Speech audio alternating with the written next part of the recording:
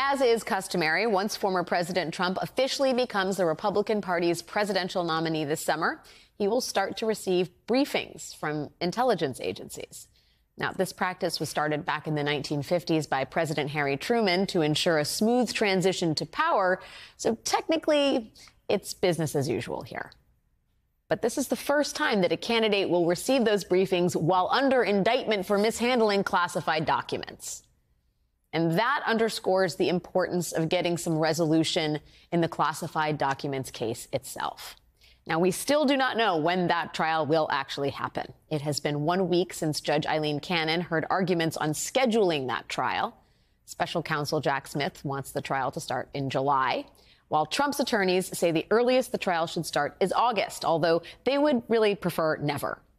Judge Cannon's ultimate decision here has the potential to create chaos on Trump's legal calendar. The later she schedules her trial, the more likely she is to block any January 6 election interference trial from going to trial before the election. And now we have learned that next Thursday, Judge Cannon will hear arguments by Team Trump to dismiss the documents case altogether. David Latt joins me now. He's a former federal prosecutor, a columnist at Bloomberg Law, and the host of the Original Jurisdiction podcast. It's great to see you, David. Welcome to the program. Thanks for having me, Alex. So how do you read the tea leaves on the fact that Judge Cannon is scheduling a hearing on a motion to dismiss before she's even set a trial date? Is that not a great sign for people who are hoping to see this trial come to fruition? Well, she has a lot of work to get through because the Trump team has basically filed a kitchen sink of motions to dismiss. So she's kind of handling them piecemeal. She's going to tackle 2 of them in the coming week, but then there are a whole bunch after that.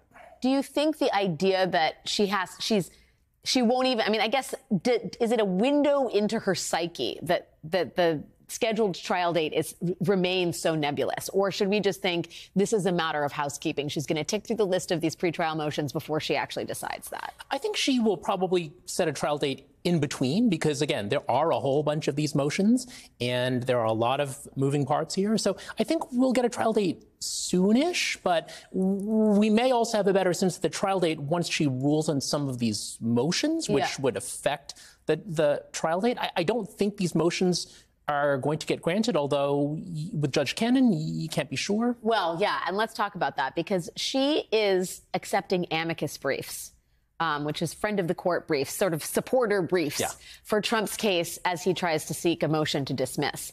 Now, I always thought amicus briefs were like yearbook signatures, like the more you had, the better it was, because it could just say, like, I got a lot of people on my side. But she said that she thinks the amicus briefs may be of considerable help to her. It is not going out on a limb to say this is a judge who does not have a lot of experience in a case like this. And I am concerned, as I think other people might be, that she would be leaning too heavily on pro-Trump amicus briefs in a motion to dismiss. So I wouldn't be, there are things to worry about here, but I don't know that I would be super worried about that. That language comes from the rules in the Supreme Court regarding amicus briefs, and there's not a similar rule for district courts or trial courts where Judge Cannon is. So it's kind of like a copy-paste thing. I think she's basically just saying, okay, let him in, it's fine. Now, look, she may be quite susceptible to the argument in those briefs, which is that Jack Smith is not lawfully appointed, but I wouldn't read too much into her agreeing to have them filed. Do you, you said on the Stay Tuned podcast that you think Judge Cannon is on thin ice. There's been a lot of talk about whether she could be taken off this case entirely. Where do you think she stands now? So I don't think Jack Smith wants to remove her. I think he would rather not do that because it is something of an extreme measure. She did get some adverse rulings from the 11th Circuit, including from Trump appointees twice. And so that was in the case, that was in the pre-indictment phase of this case when it was a civil case brought by Trump, totally bizarre kind of situation. She ruled in favor of him in a really wacky way. And so that's why I think if she does something else, you know, it's sort of like a 3 strikes and you're out kind of situation. But again, I don't think Jack Smith wants to do that. That would theoretically slow things down, would it not? Yes, exactly. They would have to reassign. They would have to find another judge.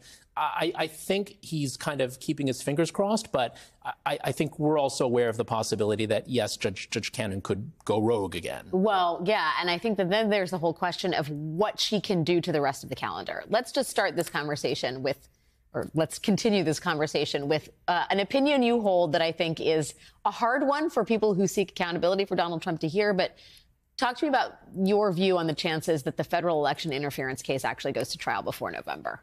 I think that's under 5%, really low. Of course, we now have this Supreme Court immunity appeal that's sort of gumming up the situation. That's probably not going to be decided by the Supreme Court until June.